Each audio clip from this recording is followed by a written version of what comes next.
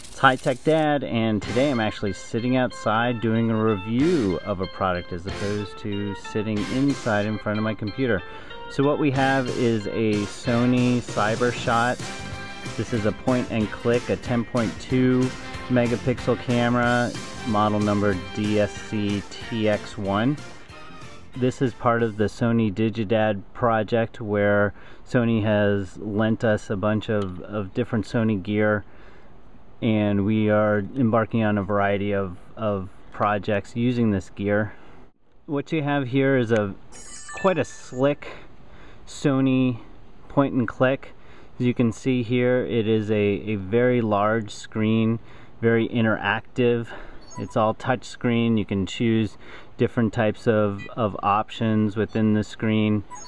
Fairly easy to use. You can slide the items off of the screen.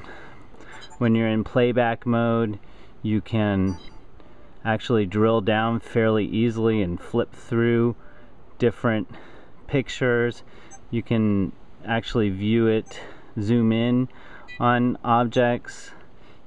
One of the features I like is the calendar view, where you can scroll through and see different pictures that occurred at different points on the calendar. A lot of things built into it. The more I played with this camera, the more things I actually liked and discovered about it.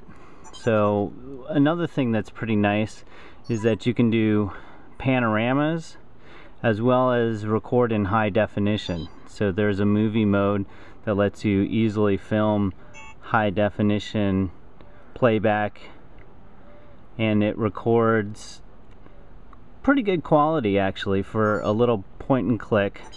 You can see here, I'm gonna try and play it back, and there you have it. It's a nice feature to have on a tiny little camera like this. So a couple of complaints that I have: it does have, if you see on the bottom here, a proprietary cable dock that has both a USB and video and audio out. You can see you can attach to a camera mount there, flash. There's obviously red eye reduction on this, optical zoom on the top. So some of the things that I didn't like too much about it was the fact that the lens is way over to the side here. So a lot of times I'll be trying to take a picture and you'll see my finger will get right in the way. I don't usually hold it with one hand like this. I usually tend to hold it with two hands. Makes it a little bit more stable, but if you have your finger floating, you can see it gets right in the way. The other thing, while it's nice, is the slide down lens protector here. It's very easy to have it open while it's in your pocket, as well as if you hit the on-off button on the top here, it'll turn on and it'll just sit in your pocket. But there are a lot of pluses to the DSC-TX1.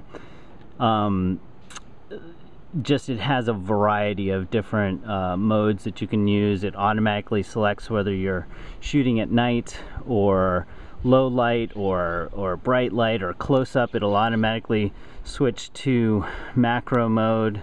Let's see, I need to switch it into intelligent adjustment. So here it is, long range. If I put something up close, you'll see up in the corner, should do this, come on guys, it'll switch to macro mode. Maybe I'm too close.